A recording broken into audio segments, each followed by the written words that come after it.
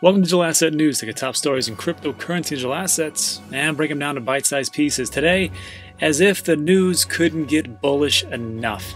Fund manager Guggenheim Global, a multi-billion-dollar fund management company, their chief investment officer Scott Menard says that Bitcoin is actually worth $400,000 and they've been investing for quite a long time. Interesting story. Also, US bank Quantic launches a Bitcoin rewards checking account with debit card.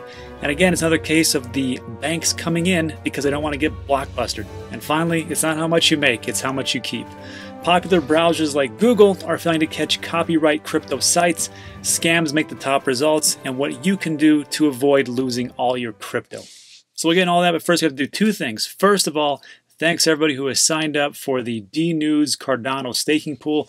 We've almost hit 9 million added delegates, so this is fantastic. I really appreciate it. If you're looking to stake to a stake pool for Cardano, there'll be a link in the description that looks just like this, and it'll take you to our explainer page. Just click on wallets. It'll go all the way down, and then watch the quick 13-minute video to give you the whole scoop. Also, we need to continue on with our 12 days of Christmas. It's been pretty awesome so far. We've had 6 winners. We've had 4 for the STONEBOOK, 2 for the Ledger Nano X, and tonight we will be drawing for the Єкster wallet. Unfortunately, I could only score one of these wallets because they are so nice. I got one myself. Actually, I got the metal one, not the leather premium quality one, but they're still pretty good. They can store 6 of my cards. I never lose it because there's this nice little chip in there. So if I have ever lost my wallet, I can just track it on my phone, which if you ever lost your wallet, you know how important that is. And then the third thing is like it takes care of all the different bulk. So I really like this wallet. So what we're going to do right now, let's draw to see who gets it. So we already talked about this in today's earlier video where I talked about how I had sold some of my Bitcoin. And I got to tell you, every video that I do, or most videos, there's a lot of thumbs up and not that many thumbs down. It's like around 1,000. There's always around 1,000 thumbs up, somewhere around there, and like 10 or 11 thumbs down. I always think it's like Jamie Dimon or somebody who's doing that. So like with this video, I'm like, damn, I got 100 thumbs down. I think it's because people don't like to hear me talk about selling any of my cryptocurrency because I'm always talking about dollar cost averaging, slowly accumulating, and I've been very consistent since I started this channel. And then this is the very first video I've ever done where I said, hey, I took profits. And I took profits because I talked about it because it is in my exit strategy. I know people say, well, this is different and so on and so forth. Sure, it's different. But the thing is that I have a plan of sticking to it. Now, my next price point to sell is at 50,000. So I think we've got a ways to go. So let's see who gets it. I'm going to randomly scroll down and bop. Alex O'Sullivan. Congratulations. You're going to win a new Єкster wallet. So that's good. So Alex, just do me a favor. Just go to danteachescrypto.com and then click on the contact tab right here. Shoot me an email. Send me your information and I'll ship you out that awesome wallet. And if you didn't win any of the prizes, not to worry. You can take a look in the description of every one of my videos. You can get back to the 12 Days of Christmas giveaway page by clicking right here. Or if you want to go to the individual product like the Єкster wallet, here it is, Nano Ledger, where you can get 20% off. The STONEBOOK or Shield Folio right here. Or again, you can just click right on here for the 12 Days of Christmas. It'll take you right back to this page, and it'll be the same type of thing. You can click on there and go to the recommended page and pick up whatever you want. Like over here, 25% off, 35% off, not too shabby, and there it all is. All right, so let's break in. Anything new today? Yeah, I think so. Bitcoin hit 21.5. No big deal. Just the all-time high. And that's not too bad. So we will take it, right?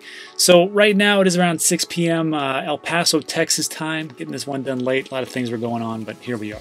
But yeah, I mean, pretty good day. And you know what's great about today? You get to hear from all the people you've only heard from very rarely, who call you up and go, hey man, what's up with this Bitcoin? Have you heard about Bitcoin? Hey, I know you used to talk about Bitcoin, so what's up with that?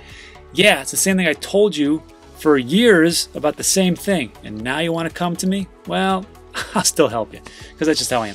But yeah, it's just one of those things. So just get ready because people are going to start to, you know, really crowd you out and be like, hey, how do I get this? How do I get that? So just be gentle, just be nice. Remember, we are ambassadors for this space. So finally, hopefully they can get it. Now, I don't think that people are really going to really come in until it starts to hit 25 and 30,000 because when people start to hear about the price, they're like, well, what's the price? 20,000. What was the highest point? 20,000? Nah, okay. Well, just went back to original. When they start to hear that it's at that all-time high, a little bit more, plus it was at $4,000 in March, plus it's all these different price predictions of 100, 150, we're gonna go with one that's 400,000. then they're going to really take notice. That's just my personal opinion. What do you think? Let me know in the comment section. But here's what we got for price action. Ethereum, wow. Real big jump, almost 11%, 648. XRP, watch out, 26%. That's huge. Whopping 57 cents. That's great. Tether, nobody cares. Litecoin, hey, pretty good, 20% for the week. And it's in that solidly in that number 5 spot. It's got about 300 million or so off of Bitcoin Cash. But you know what we really should ask? What's down? That's the real question, because everything is up. Filecoin, 0.1. How can you not make it on a day like this? Yeah, everything's up. Good for you. So let's just do real quick. Take a look at if we were just invested in Bitcoin, how would we have done against the alts? Well, XRP would have been up 14%. So congratulations, XRP Army. You proved the maxis wrong. Litecoin 5%, 7% for Stellar. Wow. Not so much. So still, Bitcoin's a pretty safe bet. Again, when you start to go lower, you can make a lot more as far as like gains the farther down you go, but just a little bit more risky. And that's up to you. That's why I diversified my portfolio. I mean, most of it's Bitcoin and Ethereum, but I got a lot of other ones. That's just me. All right, let's jump into today's top story because I found this one fascinating on a couple of levels. So first up, this is Scott Minard, or Minard. I don't know how to say his name. Seems like a nice guy, but things he says, I'm like, you sons of guns. I knew it. So first of all, who is Guggenheim? Well, Guggenheim, Global Asset Management Investment Advisory, division of Guggenheim Partners, and is more than $233 billion in total assets across income, equity, and alternative strategies. They focus on insurance companies, corporate and public pension funds. Remember that word, pension funds, sovereign wealth funds, endowments and foundations, wealth managers, and high net worth investors, and blah, blah, blah. So great, they got a lot of money, good for them. So what is interesting about this one is the first 15 seconds. Listen to this. Just listen to this. Of course, we made the decision to start allocating toward Bitcoin when Bitcoin was at 10,000. Look at that. We were allocating when Bitcoin was 10,000. For every micro strategy that is out there that is public about it, I think there's like 20 companies in the shadows under the secrecy of darkness who is actually accumulating Bitcoin right now. And that's what Scott's really saying. Hey, we were already doing it, and we're not telling everybody though, and here they are. But the next part is, not only did it blow my mind, but listen to the announcer or the interviewer. She's like, what? It's a little more challenging with the current price closer to 20,000. Amazing, over a very short period of time, how big of a run-up we've had. But having said that, our fundamental work shows that Bitcoin should be worth about $400,000. Whoa. Whoa, yeah, whoa is right. And first of all that paper shuffling and heavy breathing, that's not me. That's the interviewer, some guy that you'll see in a bit, but I can't help that. It's just the volume. Anyhow, this statement is so crazy, they have to like put things on hold. Take a listen. We had the ability to do so today. We're going to monitor the market and see how trading goes on valuation, but ultimately look to buy it. Scott Minard, we want to delay the Fed press conference for this comment by you. How do you frame a 400,000 Bitcoin? How do you get from where we are now out to 400,000? Is it just based on scarcity? Yeah, right, Tom. It's based on the scarcity and relative valuation, such as things like gold as a percentage of GDP.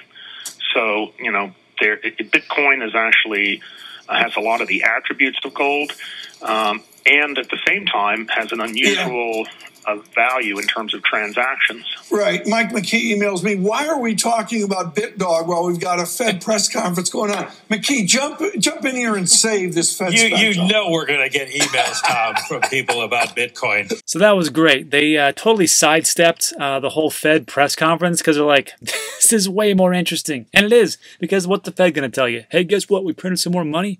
Wow, shocker. Nobody cares. That's just how it is. That reminds me, when he talks about gold and attributes of gold, this reminds me of when Van Eck put out their investment case for Bitcoin. This was January. And people thought it was a little bit strange because Van Eck is a pretty big gold bug company. They were heavy into gold for quite some time, but they pretty much just laid it out and said, you know what, gold is inferior to Bitcoin. And they just pretty much laid it out exactly why it is. And they gave this to all their investors. So when Scott here from Guggenheim says, you know what, it's not, it's just like gold, and it has some superior qualities, it only makes sense. And the people that really should be worried are the people that are like heavily into gold. Like if you don't diversify and you don't have some exposure to Bitcoin, that's the risky part. Anyhow, let me know what you think in the comments section. Let's move on. Next up, this was interesting because I'm like, man, banks are really going hard into crypto. U.S. bank Quantic launches Bitcoin rewards checking account with debit card. First, I was like, I've never heard of Quantic. I don't know who they are. I don't know where they are. So I had to take a look. Quantic, U.S. based. It's in Manhattan, New York. They got additional locations in Astoria, New York, Melville, New York, Flushing, Miami, and Florida. They're not very big. I mean, they were only around since, 11 years or so. Only have 220 employees, but it is something to be said that a branch bank is coming about and going, you know what, we're going to give you rewards in Bitcoin to attract new customers. I like these types of industries or type of companies that are forward thinking. This is a bank that isn't too big. They're not, pushed down by layers and layers of management, and they can be nimble and they can make changes on the fly. And that, I think, is why they've done something like this. You're not going to see a JP Morgan and a Wells Fargo roll this out because there are so many layers of legality and different people to go through. It'd be very tough, but a smaller bank, I think, could do this, and this is proof positive. So here is exactly what's going on. The announcement states Quantic is the first FDIC-insured financial institution in the U.S. to go live with a Bitcoin rewards debit card. Quantic customers can earn 1.5% in Bitcoin on eligible debit card purchases. When I saw this, I'm like, you know what? I would bank there. I would definitely bank there because why not? The bank is partnered. This is how they did it. They partnered with NYDIG, a company that helped MassMutual get $100 million worth of Bitcoin to custody it. They're going to provide Quantic with a secure custody platform to manage the rewards because, again, these institutions, they can't hold themselves. They have to have somebody custody it for them, and that's where the middleman makes all the money. NYDIG, good for them. There's a little catch, though. The balances of the rewards in the customer's NYDIG accounts are not subject to FDIC or SIPC protections. So apparently if it gets hacked, I guess you're SOL, I suppose. I don't know how that works. NYDIG, I would assume, would have some kind of insurance, but I have no idea. Bitcoin is gaining massive momentum, both as a digital currency, an asset class, and as a store of wealth. Quantic CEO Stephen Schnall commented, and he states this. This is of particular importance today, given that the federal government printed an additional $3 trillion in money in 2020 in response to COVID-19 and the accompanying risk of inflation and dollar devaluation. I found this very interesting that the CEO of a bank would say, you know what, these darn Fed Reserve, they're printing way too much money. And to me, I was like, what the heck is going on? Up is down, black is white. It's crazy. But hey, here we are. In addition, Quantic has partnered with New York Stock Exchange listed Fidelity National Information Services to build a mobile app with Bitcoin rewards tracking, reporting, and functionality, which is set to launch in Q2 of 2021. Again, I cannot stress this enough. This is probably going to be, no, I'm sorry, I messed that up. This is the biggest year. 2021 is going to be the biggest year in cryptocurrency digital assets. If you followed along with me on the channel, thanks, appreciate it. I've always said the same thing. Dollar cost average, you make all the money when it's boring.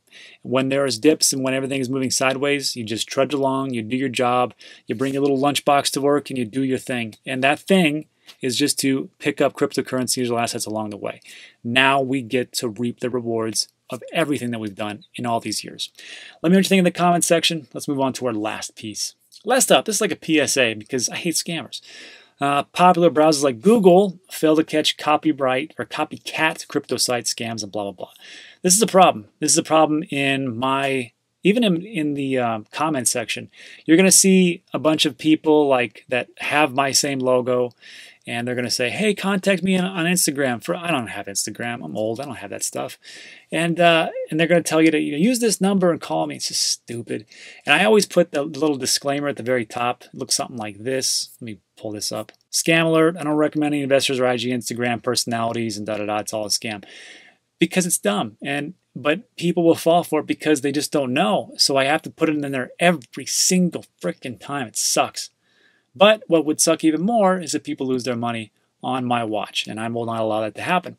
So there's that. There's also one that really ticks me off is that there's somebody who they have an email of digital asset new without the S at gmail.com, and they'll email you and they'll say, hey, I got a great promotion. You should check out my trading program, which is just dumb because I don't even do any of that. And people will email me like, hey, did you send this to me? I'm like, no. So just be on the lookout for that. But this is something that we can, this is something that we can easily spot out and super simple. So they give an example of, there's a website called StrongU Tech, and the real web page is really called strongu.com.cn. So this one right here, if I'm scrolling through Google, and I see this at the very top of Google, because this is number 1, right? This is number 2. And I'm looking for StrongU. And it says StrongU Tech. I might click on it because I don't know what the heck it is. Apparently it's a mining operation. But I mean, you see how close this is. And not only that, but it's like on the second spot. So whoever these scammers are, they're pretty good at SEO. They're pretty good at gaming the system and being on the front or top page of Google, which is, not super hard to do, but it is a little bit difficult if you don't know. So that's a problem. And that's why I'm always harping on everybody that if you want to go to one of these exchanges or wallets, just look in the description of every one of my videos. There's a link. It looks just like this. It'll take you to the exchange and wallets fees.